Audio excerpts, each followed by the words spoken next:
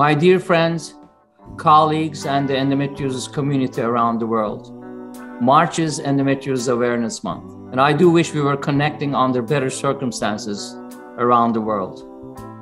We thought COVID was nearly over. We are all traumatized by this pandemic, and on top of it now, there is a war, a cruel war raging in Ukraine. It is devastating to see mothers separated from their loved ones and their children at the borders. There are certainly rough times ahead, but we have to stick to our agenda. The theme for this year's medical conference is Here, There, and Everywhere, from one of my favorite Beatles songs, which is appropriate when discussing the nature of endometriosis, here from pelvis to all the way to thoracic cavity. This will be our 13th year hosting our patient and physician conference. And for the first time, we're providing programming throughout the entire month of March, every weekend on Sunday mornings from 10 a.m. till 1 p.m. The first session of Patient Day will be on March 6th, hosted by Dr. Carly Goldstein.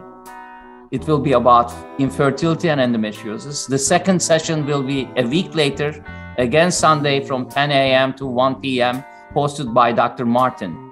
It will focus on peritoneal endometriosis. This is the type of endometriosis that contributes to the reason women's pain is never believed. You may be surprised by our recent findings that we'll share here. In our third session of the patient conference, will be hosted by legendary surgeon Dr. Harry Rich on March 20th. Deep debilitating disease, exploring the bowel, bladder, and adenomyosis. During every session, we will feature patient testimonials and review their cases for the benefit of your own. Finally, on March 27, we will be joined by the world-renowned faculty and surgeons. It will be our Endometriosis Medical Symposium. I hope you can join us. The full month of sessions will serve as a fantastic conference.